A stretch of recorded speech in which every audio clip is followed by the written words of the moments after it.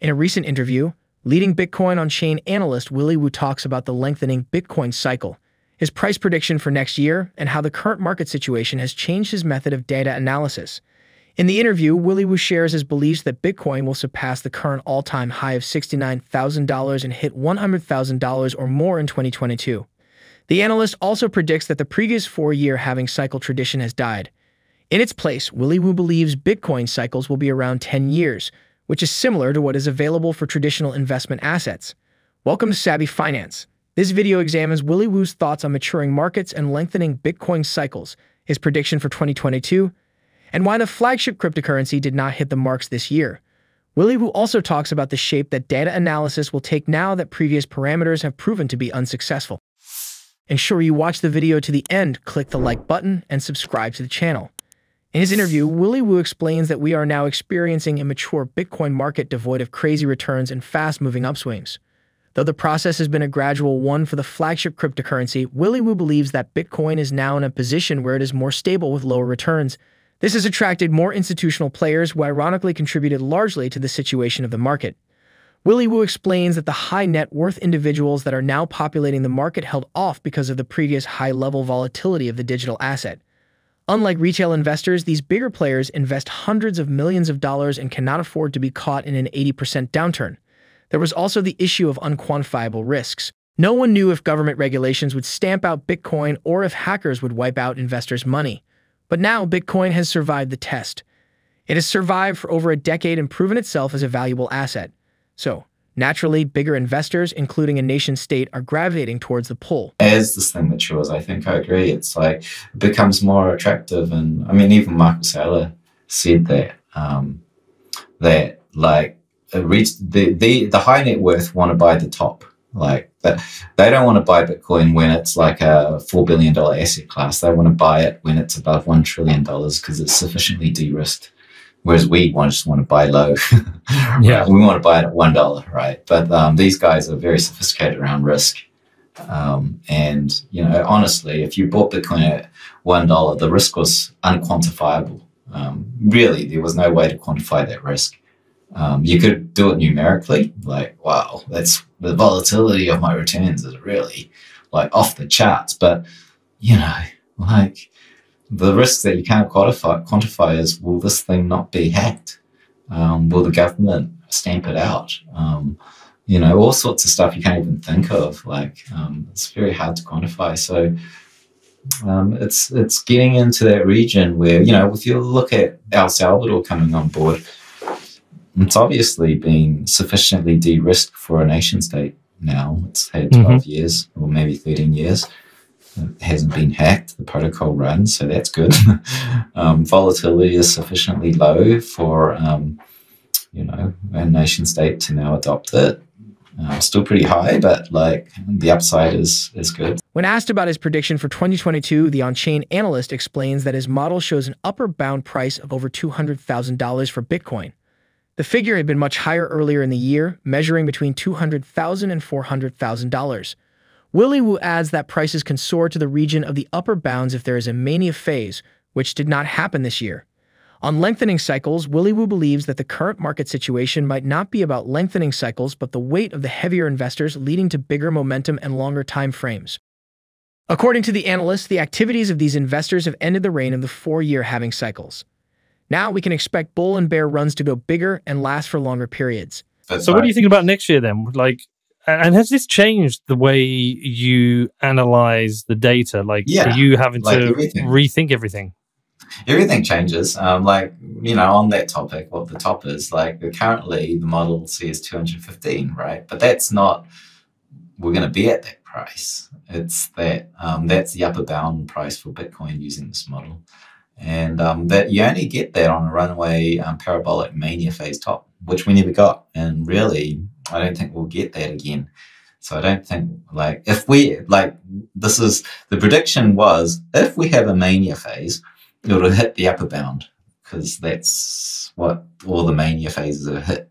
And the upper bound currently, earlier this year, it was tracking, you didn't know what it would end up at, but it was tracking it between 200,000 and 400,000, and now we're into December, and it's $216,000 right now. That's the upper bound, but we haven't had the mania. So like we're actually right in the middle of the zone between the bottom and the top. And it's very cool right now. But having said that, to answer your question, going into next year, it's I think one thing we're going to learn is that the 4-year cycles are dead. And then we'll probably have to decide whether it's lengthening cycles, which I don't think. Lengthening cycle, by the way, is like this idea that there's more and more weight in the system. So these oscillations of bull, bear start to be, bigger momentum and longer time frames. Willy Woo believes that future Bitcoin cycles can be as long as 10 years, similar to what happens with traditional investment assets. However, this new cycle life might not be as clear-cut as previous ones. There are still going to be notable activities around the 4-year halving cycles. Willy Woo also believes that the coin's supply and demand will continue to influence prices in the background, creating small wavelets that last for 6 to 8 months. So everything will sort of overlap as the market continues to broaden and deepen. We have a 4-year gravity orbit around the halvening. So that's the mining infrastructure. So that's like one wave every 4 years. And then we have a macro cycle correlation, which is to traditional assets, which are like, we have bull bear markets every is it 10 years or so? Roughly, it's kind of random. It could be up to 14 years. So that's another that's another sort of wave of like a decade-long cycle, and that's getting a gravity pull to the correlation to traditional assets. And then you have, basic demand and supply of, like we had earlier this year, where there's a lot of FOMO, and then that cooled off, and all of that FOMO and then cool off has its own cycle within our industry, which creates a wave of demand and supply. And that's different. So you have all these different waves on top of each other. And so I think that the main one is the halvening, and the other big one is correlation to traditional assets. So we're about to escape the gravity of the halvening, and we're going to enter a new orbit around traditional assets. And that is like a decade-long cycle, and so it's binary. I think it's binary. We go from 4 years to a correlated asset to traditional, and we have little wavelets, which are our internal sort of infrastructure, like pulses, which are like, looking at this, it looks like every six or 8 months that's happening right now.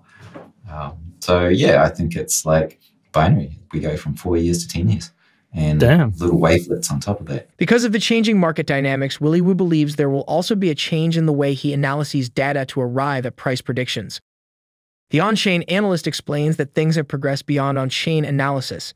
Now, Bitcoin analysts have to consider the activities of ETF, price movements of corporate treasuries, and the activities of individual investors. Now, I really much rely on on-chain demand and supply, and that, I work with Glassnode, and they do a lot around this thing called liquid supply, and that's a lot harder to fool as the whole ecosystem changes, because this is looking down into effectively the forensic history of investors, and you can actually, say, this guy's a hodler, this guy's a trader, this guy's sort of a medium-term swing trader, and you can classify. You look at the address spaces, but we're not looking at addresses. We're then figuring out those addresses mean one individual investor based on the paths of transactions between it, and we're looking at individual investors as cohorts to go, okay, this is like the Michael Saylor guy. He's just stacking.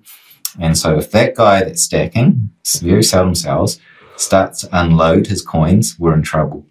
And this cohort is like, they'll buy, they'll sell, they'll swing traders over a certain period of time. And these guys are pure speculators.